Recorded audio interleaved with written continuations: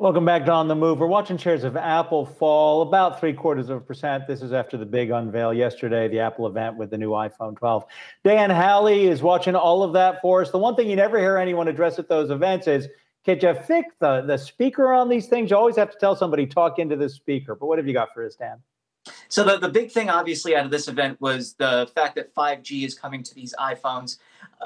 They're going to be the first Apple devices with 5G. They'll support both or the two main versions of 5G, millimeter wave, as well as the mid and low band 5G. Millimeter wave is what you hear about from Verizon, our parent company. That's the exceedingly fast 5G, but it goes about a block, so it's not really going to do much for most people.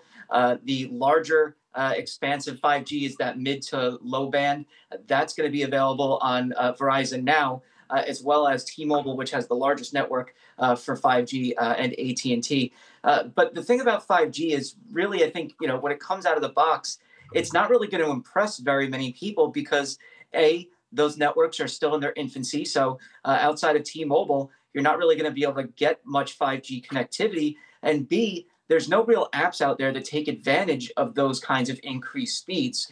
It took a while for 4G LTE to really take off and for us to get apps like Spotify, Netflix streaming on our phones, Grubhub,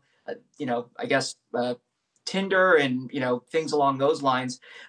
Try using those on 3G and you'll tear your hair out. But 4G really allowed them to kind of come into fruition. We still haven't seen that with 5G yet. So when you take the iPhone out of the box and try to connect to those networks, you may be a little bit disappointed. That said, the rest of the phone looks like a major upgrade. We're talking about the new designs. They have OLED screens throughout the entire line, which is something that hasn't happened before. OLED provides a better viewing experience overall in terms of color and the darks that are able to be displayed. And then the cameras are getting big upgrades. You're getting a new night mode on the entry-level iPhone 12 mini and iPhone 12, and then improved night vision on the iPhone 12 Pro and 12 Pro Max. So it's an upgrade across the board for sure. I think if you've been looking to upgrade your iPhone, this is certainly a great time. The 5G, I think for most people who hold onto their phones for some time, you might as well upgrade now because those apps are going to come and those networks are going to be built out more. It's just not going to be as soon as you take it out of the box that you're going to get that big kind of to-do out of these new iPhones, but certainly a big upgrade from Apple. And I'm really looking forward to getting my hands on them.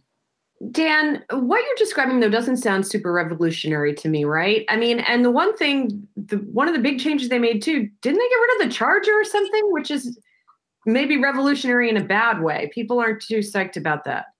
Yeah, they're not giving you the charging brick, and they're not giving you the old headphones that they always came with, and that's to save on, recycling, I guess, that Apple says, which, also will save on money as far as the boxing goes. The boxes themselves will be smaller, so they can pack more into shipments, and they won't have to put in charging bricks or those headphones. But, I think as far as revolutionary goes, look, we're kind of at this point in smartphones where we look at these advancements and think, well, what's really the difference? And sure, the iPhone 11 is still a great device. I mean, I'm using a 11 Pro Max right now as my camera, and it looks fantastic.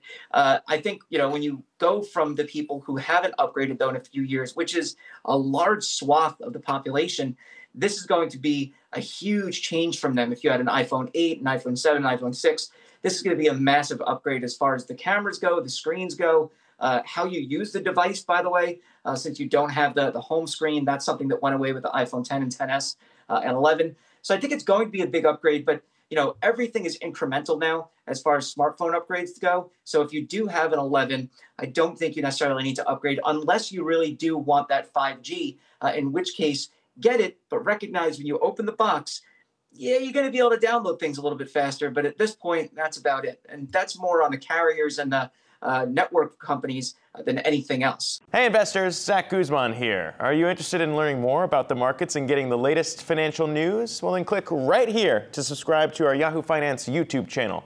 Get the latest up-to-the-minute market analysis, big interviews in the world of finance, and information on how to manage your money every day wherever you are.